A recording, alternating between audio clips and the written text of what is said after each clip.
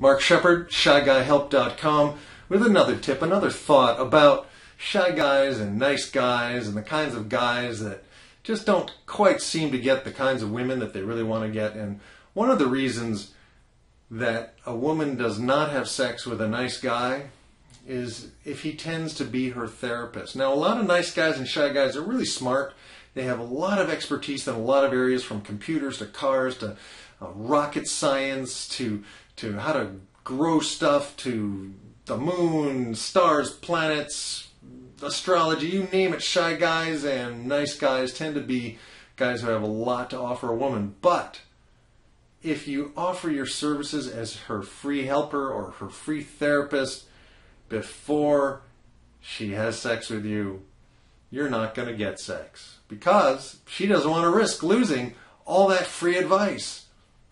Think about it. Stop being a woman's therapist.